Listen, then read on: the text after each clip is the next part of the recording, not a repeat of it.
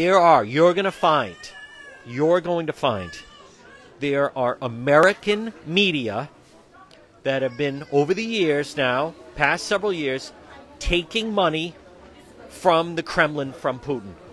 It's gonna come out. At some point, it's gonna come out, right? They better hope that when Putin goes down, that, who is this little child making all this noise? That it's gonna come out. And there's someone, she's coming out with a book soon. Big concern, and I never gotten it, I've said it. You watch. What they do is the Kremlin now, Moscow, they buy mass copies of the book. I got to get my friend Reading with Robin on this story.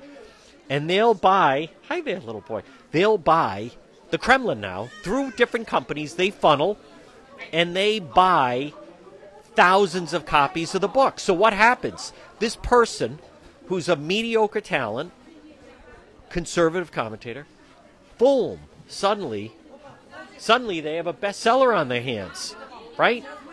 And now that gives them a bigger platform, but the problem is now they're in the pocket of Putin and the Kremlin.